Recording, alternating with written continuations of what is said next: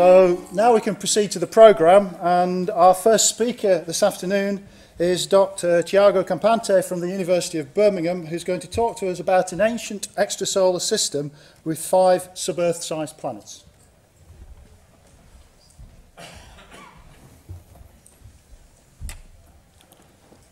So thank you very much. Good afternoon, everyone. First of all, let me thank once again the organizers of this ordinary meeting for inviting me here today. My name is Tiago Campante, and today I will be talking about a truly fascinating system of 5 sub-Earth-sized planets that date back to the dawn of the galaxy. So during this talk, I will combine knowledge from astroseismology, exoplanetary science, and galactic astrophysics to offer you a detailed picture of this system and to present the broader implications of this sort of discovery. So the parent star in this system is called Kepler 444. Kepler 444 is an orange dwarf. It is 25% smaller and lighter than the Sun, being also the brightest and the closest multiple planet host so far detected by NASA's Kepler mission. So we have acquired a high-resolution spectrum for this star using the high-res spectrograph on the Keck telescope, which shows that it has only 30% of the Sun's iron content, while being enhanced in alpha process elements. Now, alpha process elements, such as silicon or titanium, are mainly synthesized in type II supernovae, and they are known to be more abundant than iron in the early universe.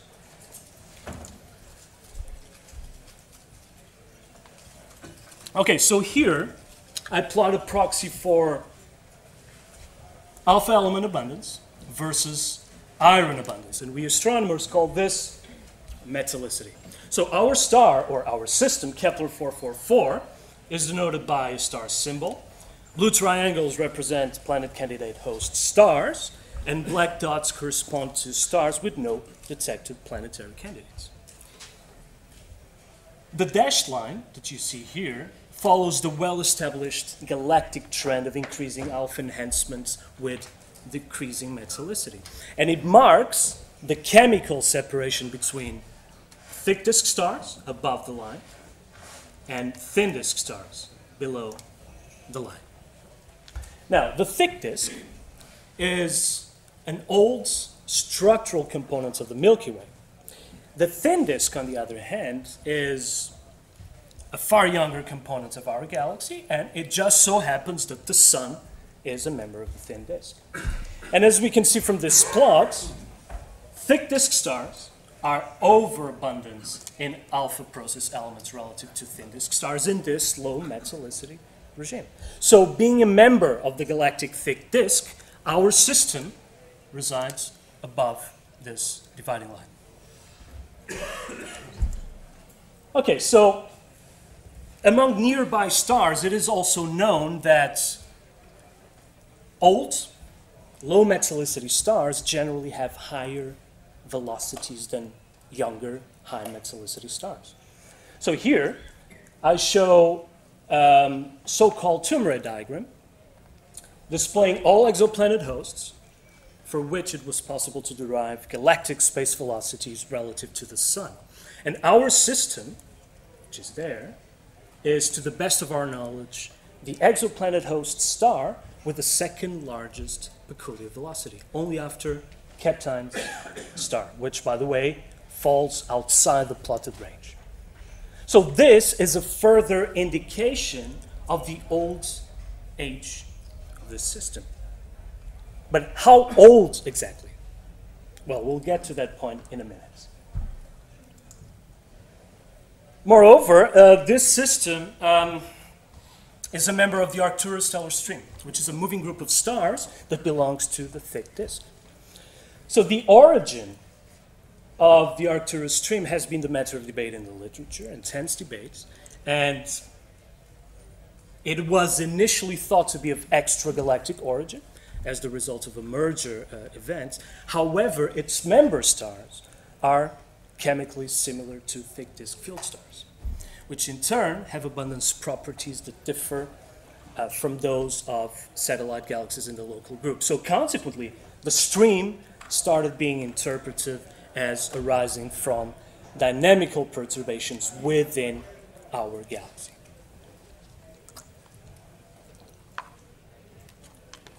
Okay, so a fainter companion, you can see it here, was visually detected on the HIRIS guide camera at an angular separation of 1.8 arc seconds. And that means it is unresolved in Kepler observations. So what we did was to conduct high-resolution imaging, that's what you see here, to determine the amount of dilution of the Kepler light curve due to the presence of this companion, which was unexpected. The two components in the system are co-moving, as implied by their systemic radial velocity, and after cross-correlating the spectrum of the secondary components with that of a template red dwarf, we found that it in fact comprises two red dwarfs. So this little dot corresponds to two stars. This means that Kepler 444 is the primary star, that is the brightest star in a hierarchical triple system, which makes it even more interesting. Okay, so before we move on, I would like to let you know a bit about a particular field of astrophysics that is called astroseismology. I guess some of you are not familiar with that. So astroseismology is the study of the interior of stars by the observation and analysis of oscillations at their surfaces. And for stars such as the Sun, so Sun and Sun-like stars, these oscillations are excited by turbulent convection in the outer layers of these stars. So what this does is to produce sound waves that get trapped in the stellar interior and make the star resonate just like a musical instrument. And we astronomers, we may observe the effects of the trapped sound indirectly by performing very precise Doppler shift measurements, or else by looking at the tiny variations in a star's brightness. And our group at the University of Birmingham has been playing a leading role in the seismic study of the stars and of the Sun and other Sun-like stars. And I invite you to visit our webpage in case you're interested to know a bit more about this fascinating field of astroseismology. Okay, so the information that is contained in stellar oscillations allows the internal stellar structure to be constrained to unprecedented levels, while also allowing fundamental stellar properties, you can think of mass, radius, age, to be precisely determined. So here, in this plot, I show a sequence of power spectra. So each individual panel, you can see power versus frequency. For solar mass stars, for a sequence of solar mass stars as observed by the Kepler satellites. And as a solar mass star gets older, so does its size increase. From being a main sequence star, burning hydrogen in its core, to becoming a subgiant and later on to becoming a red giant star. And at the same time, we notice how the typical frequency of its oscillations decreases. So this serves to illustrate how astroseismology can be used as a means of evaluating the evolutionary state of the star and thus its age.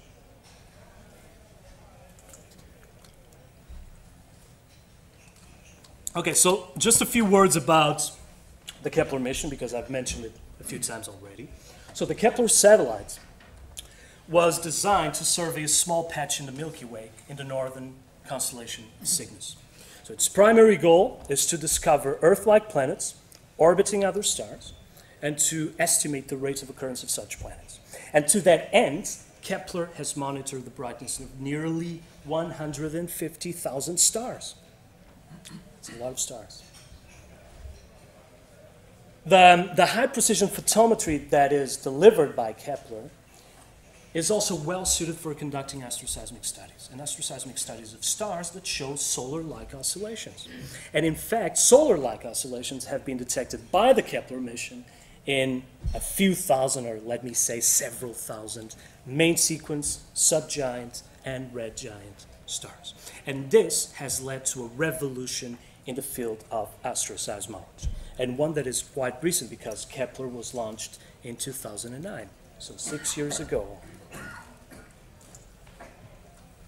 Okay, so let us go back to our system, Kepler 444, don't forget that. So we detected solar-like oscillations in the flux time series of Kepler 444, and we then proceeded with the estimation of fundamental stellar properties via astroseismology by comparing, by matching the frequencies of the observed modes of oscillation. You can see a power spectrum for the star here. So by matching these modes to those returned by stellar evolutionary models. So we basically compare observations with predictions, of course. And we were able to measure the stellar radius with 2% precision, which is crucial to obtaining precise planetary radii, as we will see in a minute from transit observations. And the same analysis returned a stellar age of 11.2 billion years with 9% precision. Kepler 444 is thus the oldest known system of terrestrial-sized planets. So that you have an idea, by the time Earth formed, this star and its planetary companions were already older than our planet is today. Mind-blowing. Okay, so as I've mentioned earlier, Kepler's primary goal is the detection of extrasolar planets, right? So what Kepler does is to measure periodic dips in starlights due to the transits of planets across the face of their stars. This is called the transit detection method, and 65% of all planets known to date have been detected this way. Transit observations, being an indirect detection method, are, however, only capable of providing planetary properties relative to the properties of the parent star. So specifically, all we can get from a transit observation alone is the relative size of a planet. And here resides the importance of the synergy between astroseismology and exoplanetary science, because from astroseismology we get the stellar radius, and we can convert that into an absolute planetary radius. Okay, so being capable of producing photometric observations with a precision of a few parts per million, Kepler is able to detect the transit of an Earth-sized planet across the face of a sun-like star. And in that scenario, the planet would cause a relative drop in brightness of 1 part in 10,000. That's perfectly doable with Kepler. A planet the size of Jupiter would, of course, be considerably easier to detect, causing a relative drop in brightness of 1 part in 100. So Kepler has successfully detected over 4,000 planet candidates to this date. And I repeat, candidates. Not all of them have been confirmed, of which approximately 40% are in multiple planet systems. Okay, so shown here are the radii in units of Earth radii of all planet candidates discovered by Kepler versus their orbital periods. And the most enigmatic feature of this plot is the fact that 3/4 of all planet candidates have sizes ranging from that of Earth to that of Neptune, which is nearly 4 times as large as Earth. So these planets dominate the galactic census, but they are not represented in our solar system, which is interesting.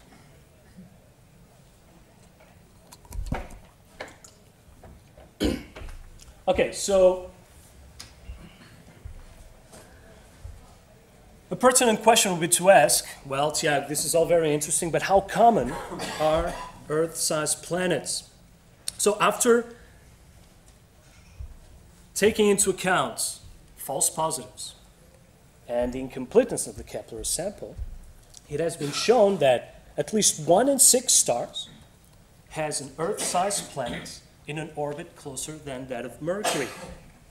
Since there are about 100 billion stars in our galaxy, this means that there are at least 17 billion Earth-sized worlds out there in our galaxy alone, right? So about 1/4 of stars have a super Earth, that is with the radius between 1.25 and 2 Earth radii. About the same fraction of stars have a mini Neptune around it, that's with the radius between 2 and 4 Earth radii. And finally, gas giants such as Saturn or Jupiter are much less common. Okay, so once again, let's go back to our system, Kepler 444. And what we have done was to investigate the planetary and orbital properties of this system using 4 years of data that virtually span the entire duration of the nominal Kepler mission. And we did this by fitting a 5-planet transit model to the Kepler data using an affine invariant MCMC algorithm. So here I show the best fitting model as a red curve plotted over the face-folded transit data for each of the 5 planets in the system, starting with the innermost planet at the top and finishing with the outermost planet at the bottom. Of course, you don't see any periodicity because this is face-folded, but you can see the dip there. Okay, so in this figure, the sizes of the 5 planets in our system are compared to those of the solar system's inner planets. Let's start with Kepler 444b. Here it is. So this is the innermost planet, and its size is within 2 sigma of the size of Mercury.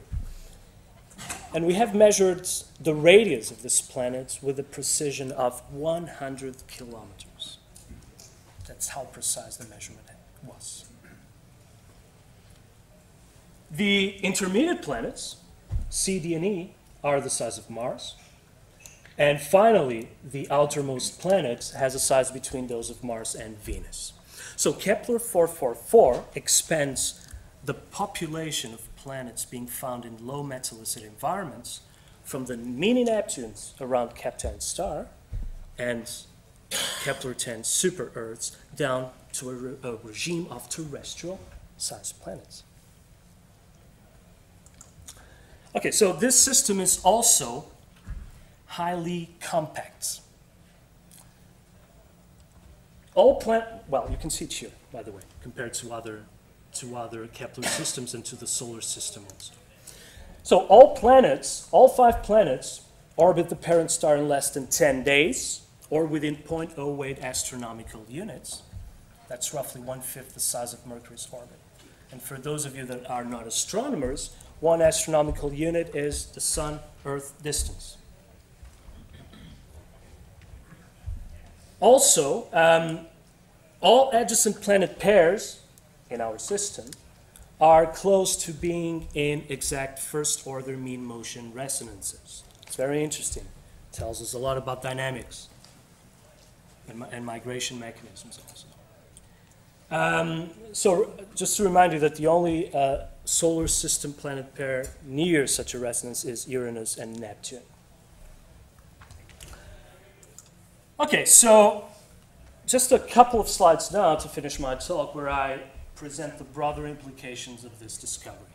And although we are dealing with a single system, the implications, I think, are very important. So the chemical composition of stars hosting small planets, by small planets I mean with radii less than 4 Earth radii, appears to be more diverse than that of gas giant hosts, which tend to be metal-rich. So this implies that terrestrial-sized planets may have readily formed at earlier epochs in the universe's history when metals were more scarce. So we have just learned that Kepler 444 was formed when the universe was less than 20% of its current age. So this then suggests that Earth-sized planets have formed throughout most of the universe's history, thus providing scope for the existence of life, of ancient life in the galaxy. Why not? Okay, so there is also growing evidence that the critical elements for planet formation in iron-poor environments such as this are alpha process elements. I talked about them in the beginning. And we have also seen that thick disk stars are overabundant in alpha elements relative to thin disk stars in the low metallicity regime, which may explain the greater planet incidence among thick disk stars that we observe for metallicities below half that of the Sun. Thus, thick disk stars were likely hosts to the first galactic planets. The discovery of an ancient system around the thick disk star Kepler 444 then not only confirms that the first planets formed very early in the history of the galaxy, but it also helps to pinpoint the beginning of what I like to call the era of planet formation. Okay, so this is my last slide. I think the future, short-term, mid-term, long-term, the future for planet hunters and astroseismologists alike is extremely promising. So with scheduled launch in 2017, just a couple of years from now, TESS is a planned NASA space telescope. So its primary goal will be to survey the brightest stars in the solar neighborhood for transiting planets, and TESS is expected to find more than 1,000 planets that are smaller than Neptune. So we are looking forward to that, indeed. And if we look further ahead in time, we have Plato. So Plato is a planned European Space Agency space telescope with scheduled launch in 2024, 9 years from now, but we are already working on it. And its primary goal will be to find, obviously, and to study a large number of planetary systems with particular emphasis on the properties of terrestrial-sized planets in the habitable zone around Sun-like stars. So looking for an Earth twin, if you will. Thank you very much.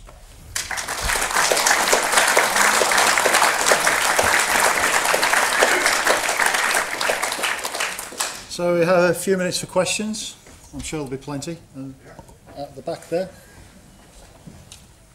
How eccentric are the orbits in the system that you spoke about? Are the planets like returning comets, or have they orbits more circular like the Earth? All planets have circular orbits in this system. I mean, the error bars are large, but they are all consistent with circular orbits. Yes. There has been circularization, yeah. Tom? Do you have any indication of their masses? Can you measure TTV? There is an indication for a marginal TTV for one of the planet pairs. Marginal. If we would rely on radial velocity measurements of the mass, it would not be feasible, because even combining all the 5 planets in the system, we would get a semi-amplitude of 0.3 meters per second. By the way, I forgot to say this during my talk, but these results have been published earlier this year. You can look them in the Astrophysical Journal. Jane, at the back there. How relevant do you think the thick disk dynamics of this star system might be to planet formation? I'm thinking of systems like Tau Ceti, which is very close and almost as old and has 3 or 5 little planets as well. I don't have an idea. I mean, there has been there's ongoing follow-up work on the dynamics of the system, but I don't have a detailed picture of how they got to this place and how the migration proceeded. Yeah. Thank you. That's a nice talk, but I just wish to correct, if you like, a misunderstanding that you may have made, that we don't compare theoretical frequencies with observational frequencies. We have to make some sort of corrections for the unknown properties of the outer layers of these sort of Yes. stars, or use techniques that subtract off that effect. Yes. But we can't for this sort of star just make a direct comparison as we might be able to do for more massive stars or white dwarfs. Yeah, thanks for that remark. Obviously, being an astroseismologist, I'm perfectly aware of that, but I wanted to simplify things and just skip that detail. Okay, well, thank you very much. Thanks. Fantastic.